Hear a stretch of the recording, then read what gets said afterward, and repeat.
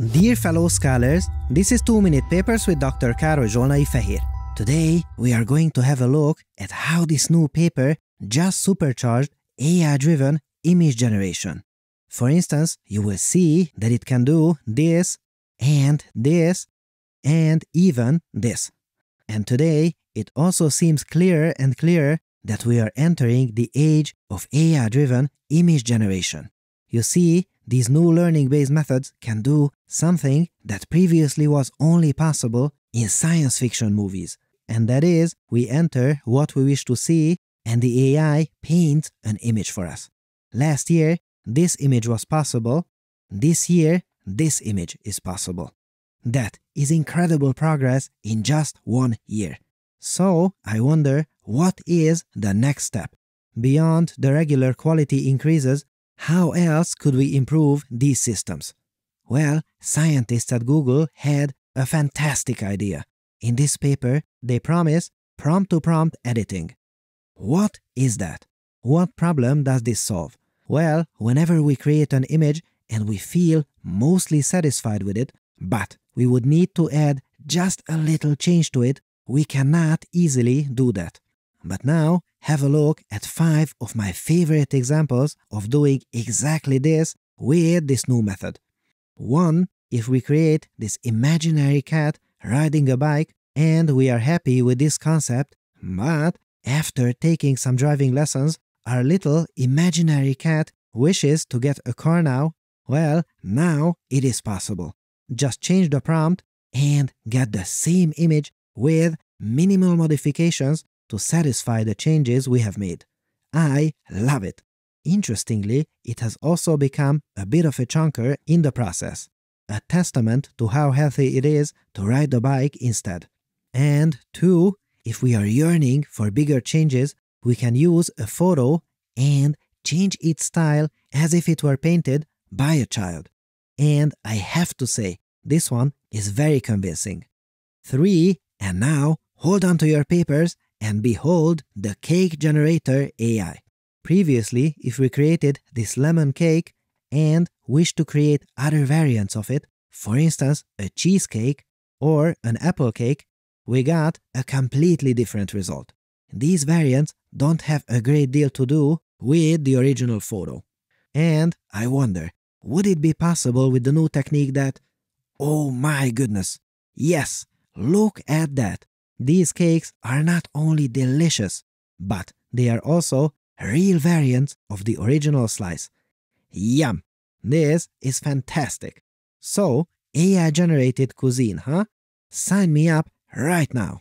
4. After generating a car at the side of the street, we can even say how we wish to change the car itself. For instance, let's make it a sports car instead. Or, if we are happy with the original car, we can also ask the AI to leave the car intact and change its surroundings instead. Let's put it on a flooded street, or, quickly, before water damage happens, put it in Manhattan instead. Excellent. Loving it. Now, of course, you see that not even this technique is perfect. The car still has changed a little, but that is something that will surely be addressed a couple more papers down the line. 5. We can even engage in mask-based editing. If we feel that this beautiful cat also deserves a beautiful shirt, we can delete this part of the screen, then the AI will start from a piece of noise and morph it until it becomes a shirt. How cool is that? So good! It works for many different kinds of apparel too. And while we marvel at some more of these amazing examples, I would like to tell you one more thing that I loved about this paper. And that is, it describes a general concept. Why is this super cool? Well, it is super cool because it can be applied to different image generators. If you look carefully here, you see that this concept was applied to Google's own closed solution, Imagen, here. And I hope you know what's coming now. Oh yes, a free and open source text-to-image synthesizer is also available, and it goes by the name Stable Diffusion. We celebrated it coming into existence a few episodes ago. But why am I so excited about this? Well, with Stable Diffusion, we can finally take out our digital wrench and tinker with it.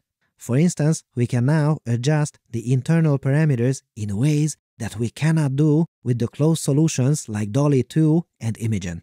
So, let's have a look at why that matters. Do you see the prompts here?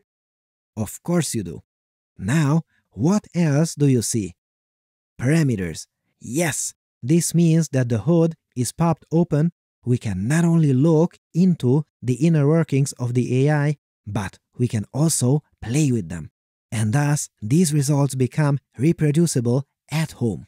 So much so that there is already an unofficial open source implementation of this new technique applied to Stable Diffusion. Both of these are free for everyone to run. I am loving this. What a time to be alive! And once again, this showcases the power of the papers and the power of the community. The links are available in the video description, and for now, let the experiments begin. What you see here is a report of this exact paper we have talked about, which was made by Weights and Biases. I put a link to it in the description. Make sure to have a look. I think it helps you understand this paper better.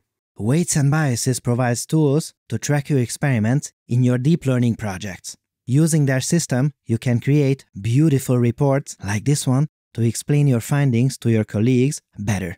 It is used by many prestigious labs, including OpenAI, Toyota Research, GitHub, and more. And the best part is that Weights and Biases is free for all individuals, academics, and open source projects. Make sure to visit them through wnb.com/papers or just click the link in the video description and you can get a free demo today.